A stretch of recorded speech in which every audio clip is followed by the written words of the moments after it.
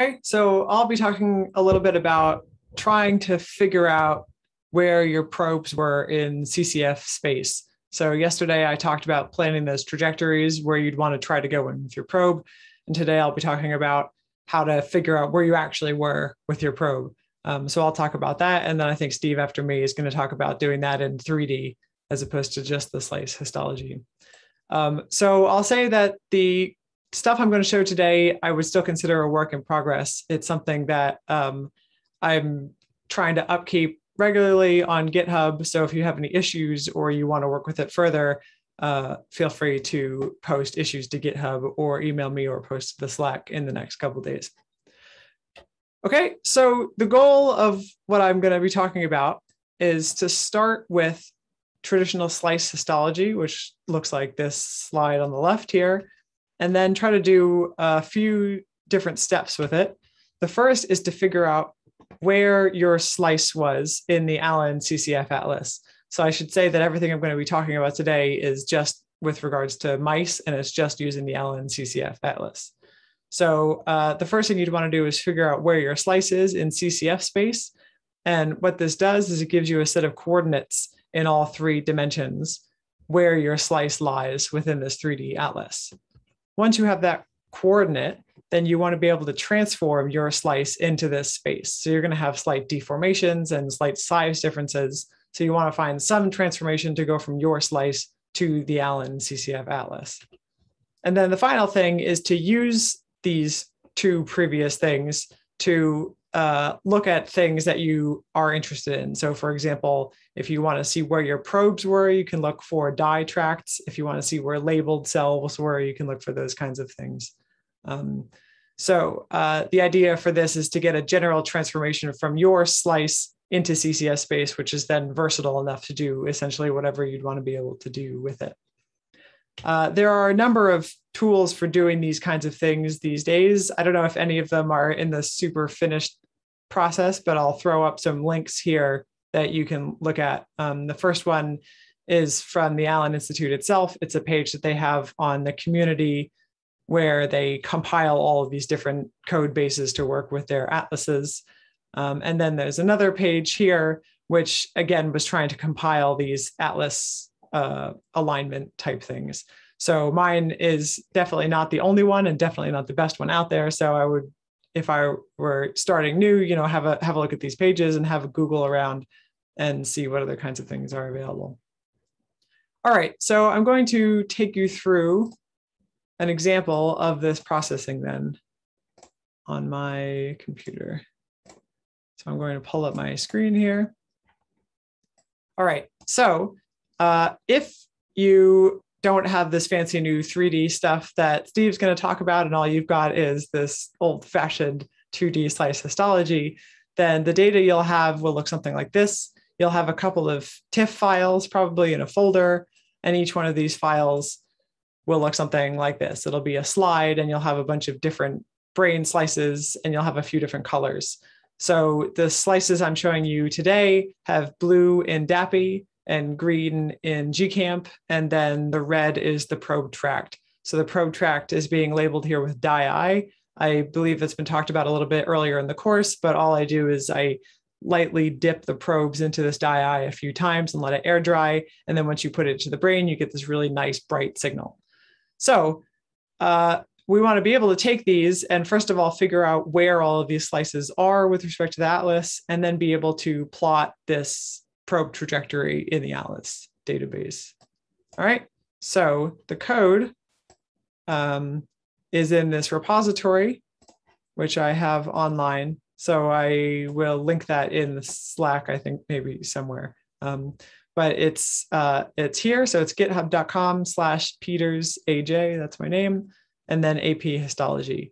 So if you download this repository, then you'll be able to do all the things I'm showing you today. There are hopefully extensive directions. So everything I'm saying today in video form is available here in written form. Again, if you have any questions and you want to actually use this in the future, then you can always pull a new issue up, and then I can help you out with things in the future. All right, so let me run you through the basic functions that I've got in this package. go up here. All right, so. Any chance that you could compile it so that people who don't have MATLAB or don't want to use MATLAB can still use it? Unfortunately, no, this one's not doable for that. If you're more comfortable with Python, there are some great Python packages available, which I haven't explored because I am not that familiar with Python. So it's this Python versus MATLAB camp at the moment. Yeah, so you need MATLAB to work with this, unfortunately.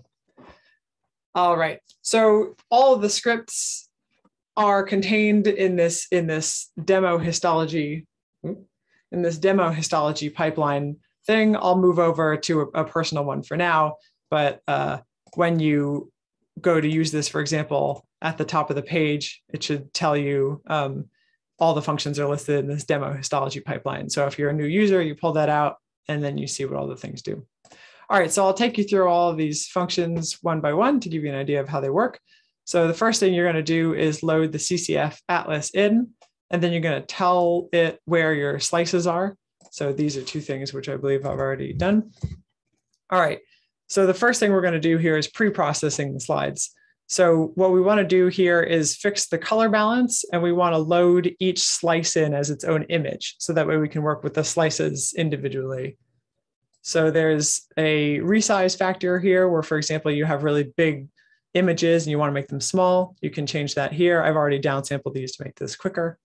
You can set whether your images are already slices or not. In this case, they're slides. All right, and then we're going to run this process histology.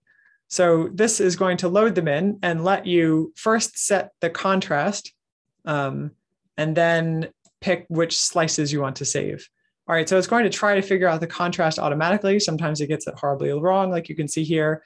So it gives you this dialog box. Is the contrast okay? Yes. Or do you want to set it manually? In this case, we can hit manual. Then we're prompted with this box here to change the contrast.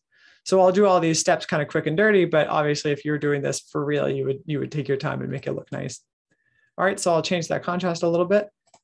Then it's going to ask you what the color of this slice should be. So I know it's blue. There are ways to do this automatically depending on what file format you use, but that can kind of run the gamut. All right, so this is the green slice now. The contrast looks okay here, so I'll just say yes, that should be green. And then this is for my probe. This contrast, I think, could use a little bit of work. So I'm just going to give it some more upper range there and some lower range, and then quit. And this should be red. All right, so the steps that I've just done have turned all of those contrast ranges into something that look nice and clean. So when it puts all those three colors together, you should have some images that are clearly distinguishable. All right, so now it's going to show you all of the slides, all of the slices which are on a slide, and it's your job to pick which ones you want to pull out. So for example, if all I cared about here was the slices with the probe track, then that's what I'd pull out. All right, you can select the slices that you want to extract by clicking on them. It's going to attempt to figure out where they are. If it does a bad job at figuring out where they are, you can right click and draw your own arrow. In this case, it's done a pretty good job. So I'll just pick this first slice here as an example, and then I'll just pick this one here and maybe this one here. All right, so once you've picked all the slices you want on one slide, then you can hit spacebar, moves to the next slide. So here I've got a slice here with a bit of probe on it, and I'll just leave the rest for now. All right, so I've just clicked on a few slices that I want to extract. So what the program's going to do is take all of these slices and save them as individual images. So I'll hit spacebar again. Once it's through all the slices, then it finishes its process. So now it's created this new folder here called slices. And these are small color fixed images with each slice being its own image. All right. So we're just going to do a little bit of processing to those where we're going to rotate them so that they're the right orientation. We're going to center them and we're going to pad them so that they're all the same size. So I'm going to run that. The way that I rotate these to be all in the same orientation is by drawing a reference line down the center. So in my case, I'm using coronal slices. So I'm going to draw a reference line like this. And now it's going to try to align this line to each one of my slices. So if you're using a different orientation, for example, you could just pick a different reference line if you have something else that you can work with. So I'm going to draw this midline here on each one of these slices. And then it's going to rotate them all so that they're in the same orientation. All right, so now it's going to pull out these images, and I can switch back and forth here with these buttons. I should say that all of the directions should either pop up as a separate box or they should be shown up here. So it should be clear somewhere in bold font what all of the keyboard commands are. So here we can flip between all of these slices, and we should see that they're roughly aligned top to bottom here. You can do some things here like flip the slices. So if your slice is backwards, you can flip them left and right or up and down. So I think in this case, my slice actually was in this orientation. So I'm going to flip that there. So this is just to make sure the orientation is all good. And once that's good, I hit escape to save and quit. All right. So now I've got still these slice images, except they've been slightly altered so that they're all in the correct orientation and they all should be aligned vertically relative to each other. All right, so our finished pre-processing our images now. The next thing we want to do is figure out which part of the CCF atlas each one of these slices corresponds to. So that is done with this next function here. All right, the way this function works is it shows your slice on the left here, and it shows this 3D atlas on the right. So this 3D atlas you can move with the arrow keys. And as you can see, there's actually a cube here. So the top of the brain is here, the front is the brain is in the back, and then left and right. So the idea is to rotate this atlas to be in line with the axis of cutting on your slices. And then you can move with the mouse wheel forward and back in the slice to pick which piece of the CCF corresponds with your particular slice in histology. All right, so normally when I try to pick the atlas cutting orientation, I do that on kind of the most asymmetrical slice I can find. So usually the hippocampus is a pretty good marker of this, because if it's bigger on one side than the other, then you can change the axis of cutting. So here I'm just going to move back to the hippocampus, and it looks like it's generally symmetrical. So I'm going to try to kind of give it symmetry on the left and right. All right, so at the moment, this is a totally manual step. I don't have a nicer way of trying to automatically figure out where in the atlas you are. I think some other people do. So again, it's probably worth taking a look online to see what other kind of packages are available. But mine pretty much just relies on looking at it and figuring out whether it looks decent or not, which in my experience is not actually as hard as it sounds. Okay, so let's pretend that I'm happy with this angle now. The idea is to go through each one of these slices and then pick a slice in the CCF that corresponds to. So I'll go to my first slice here, and then I'm just going to move the mouse wheel until I'm at a place where my mouse wheel is quite slow on this computer. I'm going to move it until it looks like it generally matches. So I'm going to go by the fiber tracks up here. So let's say that this looks okay. Once I have a slice I think looks good, I'm going to hit enter, and it's going to say there's a new saved atlas position.